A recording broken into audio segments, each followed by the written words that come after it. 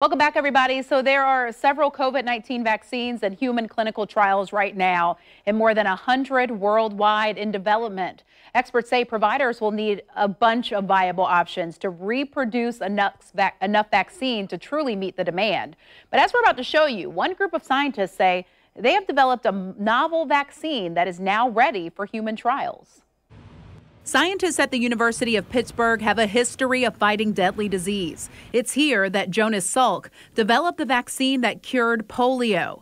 Now researchers are working on a new way to stop COVID-19 in its tracks. So for this vaccine, we're going to deliver the antigen with a novel technology that's referred to as a dissolvable microneedle array.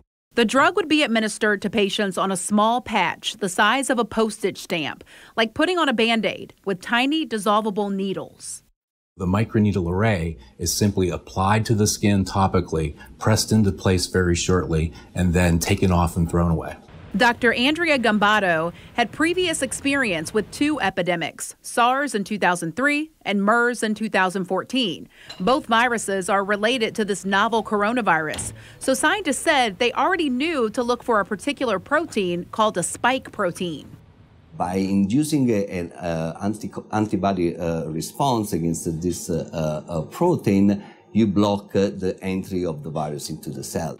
The vaccine would work in the same way as some flu shots, building the body's immunity by inserting lab-made pieces of the virus. It has been successfully tested in mice. And we found that the animal responded to the vaccine, mounting an immune response. Now scientists want to know if this will do the same in humans.